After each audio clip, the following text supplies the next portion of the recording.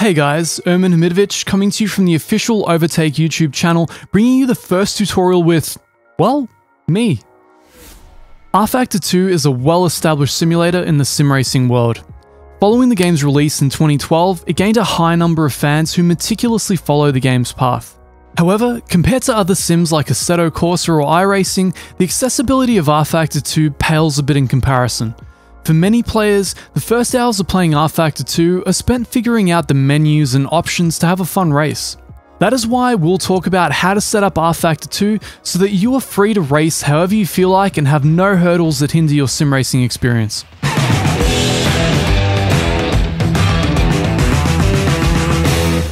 Okay, so this is how the rFactor 2 UI boots up for the very first time after the packages are done updating for you. What we'll want to do is click on the cog icon in the top right corner to get started. We'll click on the graphics settings option to make the game look its very best. For window mode, you want to set it to either full screen or borderless window. Your resolution, you want to be the native resolution of your particular monitor. The refresh rate, you'll want to be the maximum refresh rate of your monitor. Vertical sync, I would advise keeping off in order to minimize input lag. Post effects on ultra in order to get all of those really nice depth of field effects on the external shots. That said, this can be very graphically intensive, so you can scale this back to medium if you've got a lower end setup. For full screen anti-aliasing, I actually find that the best graphics and the best performance come from having it at level 5. Your experience may vary, so feel free to scale it back from here to level 3 and then level 1 as necessary. After this, we'll click on display and get into the nitty gritty. As you can see, all of my settings are essentially maxed because for us content creators, we want to make sure that we're conveying a game in its best possible state to the audience. For your case, you may find you want to drag some of these back to gain some extra frames, and that's entirely your own prerogative. Feel free to start by copying all of these settings and seeing how your personal performance goes. That being said, if you want to gain some extra FPS, a good place to start is with the shadows, dragging those back to medium, and dragging the shadow blur back, because shadows tend to be some of the most graphically intensive options in just about any game. The reflections largely only apply on the wet races, so you don't need to worry so much about this unless you're racing in the rain quite a lot.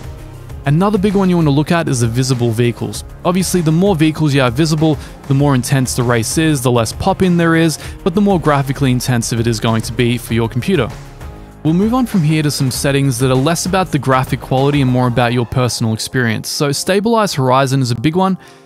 If you have this completely off, it essentially determines how much your cockpit shakes versus how much the horizon or the world outside shakes. If you have it completely off, your cockpit will be solid and steady, but the outside world will shake quite a lot. And you'll find that if you're driving in a very high downforce car on a bumpy track at high speed, this can induce some pretty crazy motion sickness. So I would personally suggest having it at least at medium, if not at high, where I currently run it myself.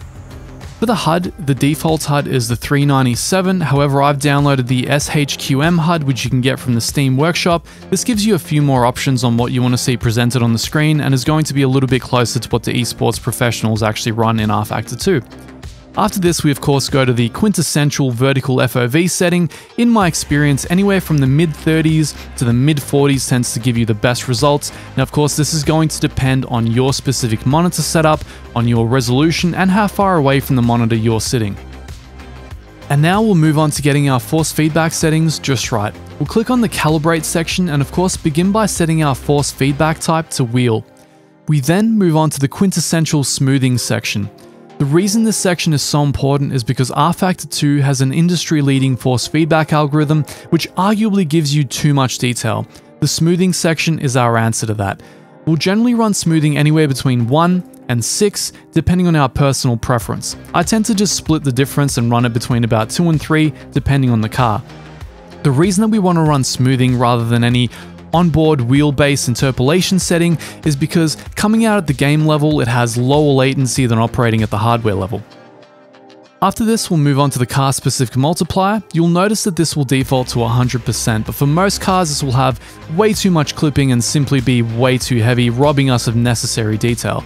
So we'll want to knock this back down to anywhere between about 40% to 70% on a per car basis, giving us back those transient forces and all of those spikes in detail that we may be missing otherwise, and of course also stop the wheelbase from trying to rip our arms off.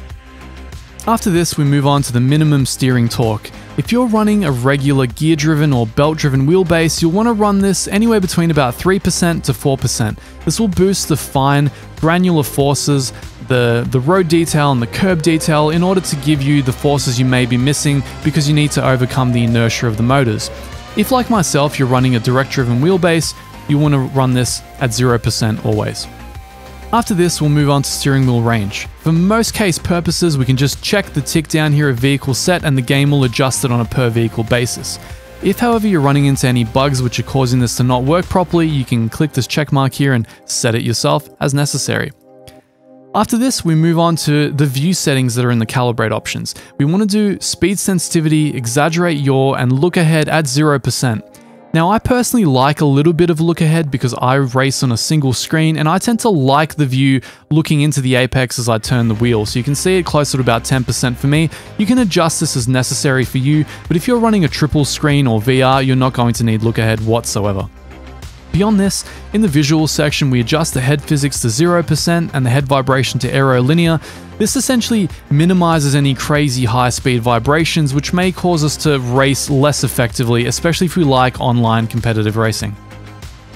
Back at the main menu, assuming that we've bound all of our controls to our wheelbase, we're now ready to go to the session settings to set up our very first offline race against the AI. Some pretty important settings here, which I'll run you through now. This is where you set the number of sessions. A fairly normal race weekend looks like 1 practice, 1 qualify, and 1 race. You can also include 1 warm-up if you so wish. For timescale, this essentially talks about time compression. Normal is a really good starting point. A very key setting here is the flag rules. This will default to full, but what you want to do is set it to black only. Because of the AI currently functions, there are a few bugs in the game that will prevent you from finishing a race if you set this to full. So it's very important that you set this to black only for the time being. Fuel usage normal, mechanical failure normal, tire wear normal, simple whether it's scripted, and damage multiplier to whatever you personally want, 100% being the most realistic option that's currently available in rFactor 2. After this, we want to move on to setting up our AI settings. The number of AI drivers are of course the number of AI you're driving against on the grid.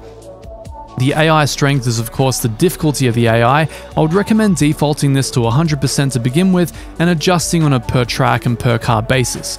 The AI aggression and the AI limiter we're actually going to set in a config file after this, so you don't need to worry about this just now. After this, we get on the per session settings.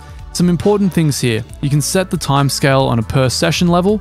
Private practice essentially determines whether you're on the track by yourself or whether you're on the track with the full grid. Start time is self-explanatory, and the amount of practice time is the amount of time that you get in that session in minutes. Now, a very important setting here is the real road setting. rFactor 2 has an industry-leading real road system, which essentially determines how rubbered in the track is depending on how many cars are driving on it, which lines they're taking, and how long they're doing this for. You can start with a green track, which gives you very low levels of grip until it eventually rubbers in with more and more cars driving over the course of the weekend, or you can start with a heavier track or a more saturated track to give you a better starting point. The real road timescale is essentially how quickly the track rubbers in based on how many cars are driving over it for how long. I tend to keep this at 15 times for the track to rubber in more quickly, but if you want to be fully realistic, you can just set this to normal. Moving on from here, we have the weather settings depending on the percentage of the session that you've gone through. So you can actually set up dynamic weather settings to your heart's content, and this all applies to every single session leading up to the race itself. The race having some slightly different options here, including the race start type. I tend to like fast rolling personally, and whether you're racing for laps or whether you're racing for time. Now that this is done, we want to move back, but instead of clicking race, which will get us straight into the race, we want to pull ourselves back one step and actually adjust some config level AI settings, which will give us a way better offline race. After getting out of rFactor 2, we're now back in the Steam menu. What we want to do is right click on rFactor 2, go to Manage and Browse Local Files, then open the resulting folder, go to User Data, go to Player, and then go to player.json, right click it and open it with a text editor such as WordPad. Now we want to hit Ctrl F, type in Game Options, and find Next. This will take us to the relevant options. Before we move on here, I want to thank Mark Pierce for giving us these suggestions as part of some of the AIW files that he's created for modded tracks in the past.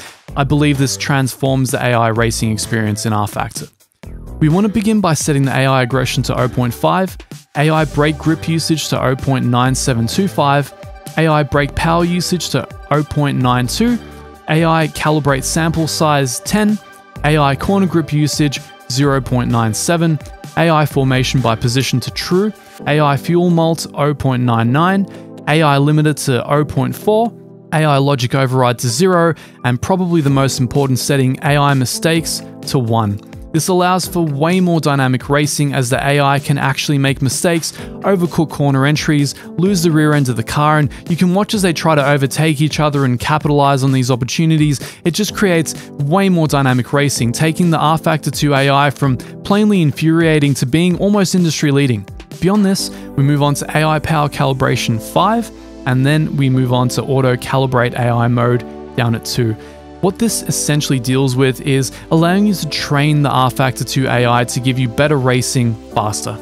After this is done, make sure to hit save and get out of the file.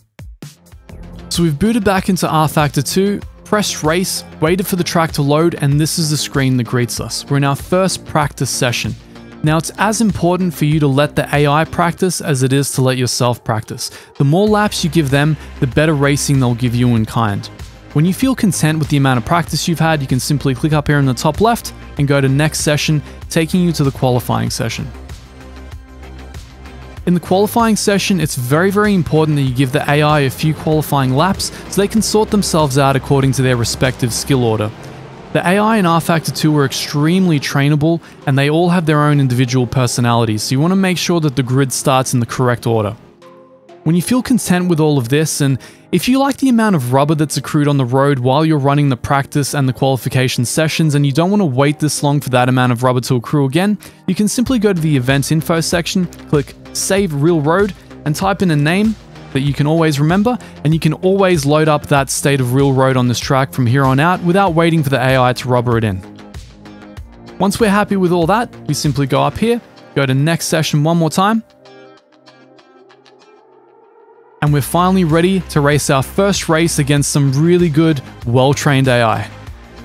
While there are many more things to cover with rFactor 2, such as populating it with content and running the competition system, I'm hoping the few basic tips we've shared here today help you have a great first race against the AI. And that's it, guys. Thank you for tuning into our feature about rFactor 2. If you follow these simple steps, you should be good to have a great first experience with the game. Don't forget to like, subscribe, and ring the bell to stay up to date with future content from Overtake. If you want to follow up more on rFactor 2, be sure to check out our Nitro Nights interview with Renee Butler. I'm Ermin Hamidovic. Have a wonderful day.